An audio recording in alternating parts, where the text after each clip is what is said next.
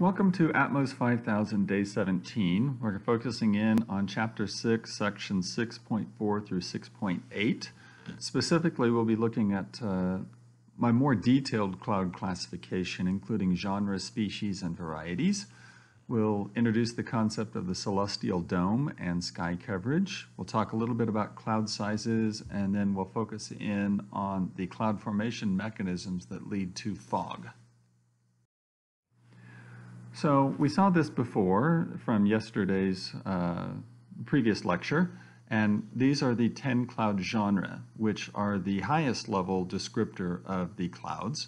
And then within each of these genera, we can get more specific about the characteristics of the clouds. So for example, we have a cloud genre and then we have cloud species, and this table 6.3 shows the World Meteorological Organization cloud species in alphabetical order.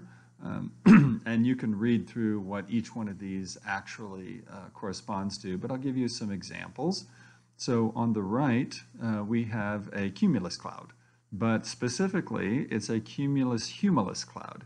And if you look at humulus, over on the left, it just refers to a small vertical extent. So these are clouds that don't have much vertical growth to them, but still fall into the cumulus variety. The cumulus species. Cumulus species. The cumulus mediocris is down below, and if you look on the left, you'll see that mediocris is medium in size. And so these clouds do have some vertical extent to them. Here we have an example of a cumulus congestus cloud, and if you look at the left, a congestus cloud is a very deep cumulus cloud filling most of the troposphere, but still having a crisp cauliflower-like top. And what that actually means is that there's no ice in the very top of this cloud yet. If the cloud had ice, it would have a diffuse fuzzy appearance as opposed to the very distinct cloud edges. These cumulus congestus are often referred to as towering cumulus clouds as well.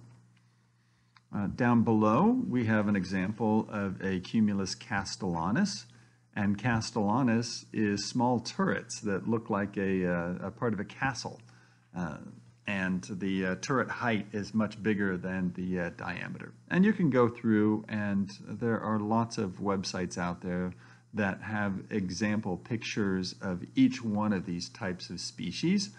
In honesty, though, most of the meteorologists that I know are very good at identifying the cloud genre, and only about half of them even know where to start when it comes to identifying cloud species. So in addition to cloud genre and cloud species, we can also add in a variety. In this case, we have an altocumulus undulatus cloud. Undulatus is a specific cloud variety that shows waves or undulations, and you can see that waves in the cloud on the top right. The wind is going perpendicular to the cloud streets in this example. Where the air is rising, you'll end up with a cloud layer, and then where the air is descending, you'll end up with clear air in between. And then down below at the bottom right, we have an example of Cirrus vertebratus, where it kind of looks like a backbone with ribs. That's kind of where it comes from, a skeleton with vertebrae or ribs or fish bones. That's an example of a variety. We also, in addition to looking at the cloud type and naming clouds, we can also look at the amount of coverage that clouds are doing for the entire sky. And we have a few words that we use to describe cloud coverage. And we'll refer to this as cloud coverage being in the celestial dome, which is dividing the entire 360-degree view around the azimuth up into quadrants. And so if 0 out of the 8 quadrants are covered, so there's essentially no clouds, we'll refer to that as SKC, which is sky clear.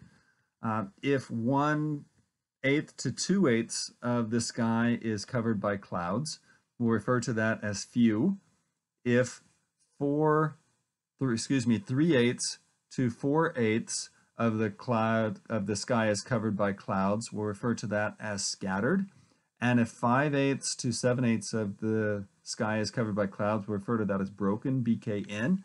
And if all of the sky is covered, that'll be overcast, OVC, and that's 8 out of 8 quadrants. And the other thing about the cloud coverage is that it's cumulative, starting at the surface and moving upward in the atmosphere, and that'll become more apparent when we start doing an example of this. And then the other thing about the cloud altitudes is that they're always identified in hundreds of feet above ground level and not above mean sea level. Because what's relevant for low, medium, and high clouds is where they are in relation to the ground. So here we're going to introduce the celestial dome as a way to actually calculate the sky coverage. So what we have is a radial plot with 0 at the origin and radial demarcations every 2,000 feet. So we're looking at from 0 to 2,000, 4,000, 6,000, 8,000, all the way up to 10,000 feet above the ground level. And the sky is divided up into 8 quadrants, each one representing 1/8 of the entire sky. So we have this two-dimensional representation of a kind of a three-dimensional view.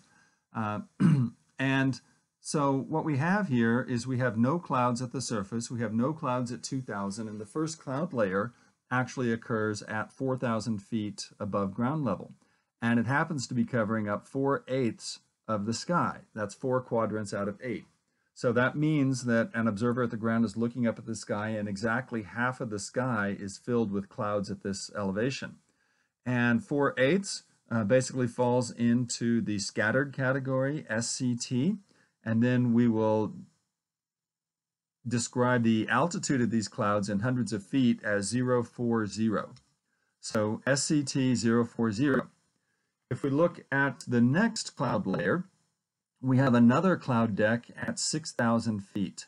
But because the celestial dome is essentially cumulative, it doesn't matter that part of that cloud deck extends over the deck at 4,000 feet because we wouldn't be able to see that from an observer at the ground anyway. But if you look from the observer at the ground, now if you look all the way up to 6,000 feet, now you have 5 quadrants out of 8 that are covered with clouds, and that falls into the broken category. And so we now refer to that as broken at 060, which is basically 6,000 feet above the surface. The next cloud layer is occurring at 8,000 feet, and it adds one more quadrant to the coverage. So we now have 6/8 coverage for the entire sky, and that's at 8,000 feet, so that's also going to fall into the broken category at 080. In this example, we also have a cloud deck at 10,000 feet, but from an observer's standpoint, those quadrants are already filled, and you wouldn't be able to see that cloud deck from the surface anyway, and so it doesn't add to our celestial dome coverage, so it doesn't show up explicitly in our description of the different cloud layers in the celestial dome.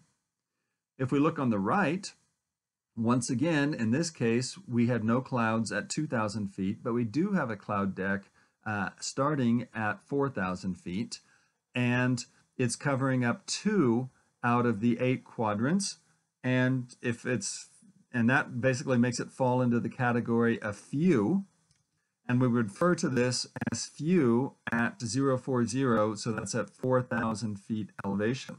And it doesn't matter that this cloud is deep. From an observer's standpoint, you can't see what's above the initial cloud deck anyway, and cumulative, as you move up in the atmosphere, we're not adding in any additional quadrants. So this is really only just labeled as few at 040. We have 2 more examples.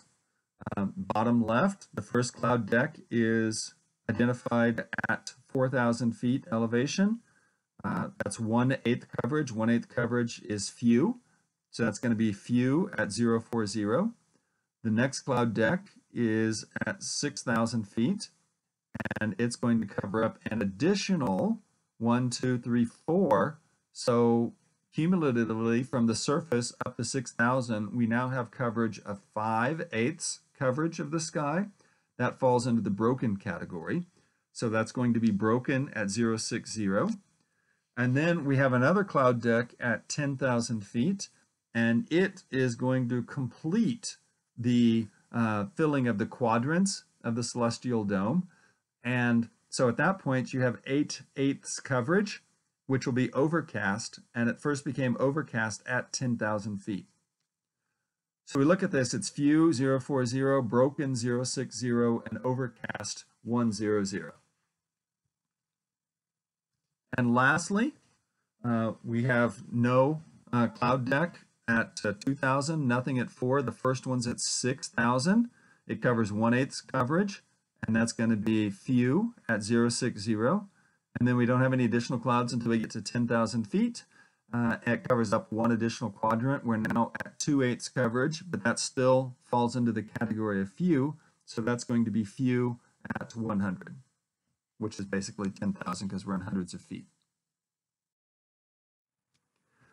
Cloud sizes. This is figure 6.10 from the Stull textbook, and it basically shows that the size or the width of these clouds in the atmosphere are described by a log normal type distribution. As it turns out, the most common size of these clouds in the sky, cumulus clouds that we're referring to here, is a little bit less than a kilometer. But as you get bigger, the clouds become less common until you get up to clouds that are bigger than 2,000 or 2.5 kilometers. They're still out there, but they're a relative rarity compared to the smaller clouds. And this is a relatively narrow range of cloud sizes. They don't vary hugely, and that allows you to be able to visually identify the height of a cloud, of a cumulus type cloud, by seeing the apparent size of the tuft or the convection. If it's bigger, then the bigger the convection appears to look, then the lower it typically is in the atmosphere. And lastly, we're going to talk about the different fog formation mechanisms. So if in a broad picture, the only ways to create clouds, or in this case fog at the ground, is to either add water vapor to the atmosphere to make it saturated, to cool the atmosphere to make it saturated, or to mix two air parcels together that were initially subsaturated, but due to the linear mixing rule, you can actually have them become a saturated sort of thing. And there are several different mechanisms by which we can do this. The first one happens to be what we call radiation fog. And no, we're not talking about nuclear disaster. We're just talking about on clear, calm, dry nights, the atmosphere will lose a lot of radiation to space through the emission of infrared heat energy. And as the atmosphere is emitting this radiation to space, it will be cooling, and it will continue to cool all night long.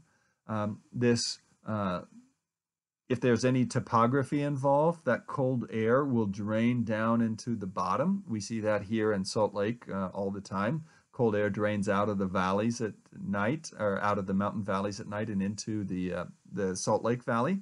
And if you cool the air enough, and you cool it down to the dew point, then fog will form. And this type of fog is usually very shallow, only a couple of 100 feet deep. And that fog will persist until the sun comes up and starts to evaporate it. The favorable conditions for radiation fog are long nights, a dry troposphere above the boundary layer. If you had a dry boundary layer, this wouldn't be good because it would be very hard to cool it all the way down to the dew point. So you do need moisture in the boundary layer. And then you need light winds to prevent the mixing. because mixing will eliminate any temperature inversion that starts to form at ground level. Another type of fog formation is a valley fog formation, and in this case, in the west during the winter, this radiation fog can build up day after day because the sun isn't strong enough to evaporate the fog, and it's not strong enough to warm the ground appreciably. And so the fog that formed one night will persist all through the next day. And as that happens, more cold air will drain down into the system and will cause eventually this radiation inversion to get deeper and deeper. We refer to this as essentially valley fog. So the only difference here between the radiation fog and the valley fog is the fact that we have basin topography, which will trap the cold air. And if you have a weak sun, then it may not be able to burn off, and it can persist for many days. We have upslope fog formation. So in this example, you have air that is moving over topography that is increasing in height. So here along the Wasatch, if we had air that was moving towards the Wasatch Mountains and it can't go around it, it's going to have to go over it. And as it flows upslope, it may in fact reach its dew point temperature or its lifting condensation level, and you have a cloud that forms that's in contact with the ground. This is very common in Kansas and Colorado, where you have a gentle slope that goes from Kansas up to Colorado and the Rocky Mountains. And if you have air that flows from the east to the west, you'll have air that flows upslope, and that can create fog. And so the favorable conditions for upslope fog formation are a sustained upslope flow and a moist boundary layer. We can also have what we refer to as steam fog. If you have cold air that is blowing over much warmer water, the water will be evaporating into the cold air, but the air is cooling it quite rapidly.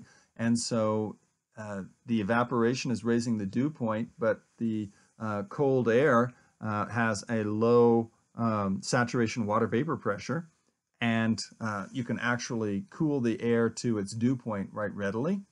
The favorable conditions for steam fog are a warm surface water with cold air above and light winds, so that you don't have a lot of mixing. This is really common over mountain lakes during the fall when you have cold air that moves over them. They look like they're steaming. It can also happen out over the ocean as well when you have cold air that moves over warm water. We can also have precipitation fog. And precipitation fog is just occurring because we have rain that is falling into the air and evaporating and raising the relative humidity. And this added vapor increases the dew point and eventually can cause the air to become completely saturated in the boundary layer, at which point fog can form without much of a temperature difference at all. The favored conditions for this are sustained precipitation, which leads to a very moist boundary layer. We can also have what we refer to as advection fog, where we are bringing warm, moist air over a colder surface. That cold surface will cool the air at constant pressure until the dew point is reached, at which point fog will form. The two most common scenarios for this to happen is you have warm, moist air that moves over a cold ocean, or you have warm, moist air that moves over a snow-covered surface. Either one will have the same impact, and we refer to this as advection fog because the temperature and moisture advection are occurring in order for this fog to form.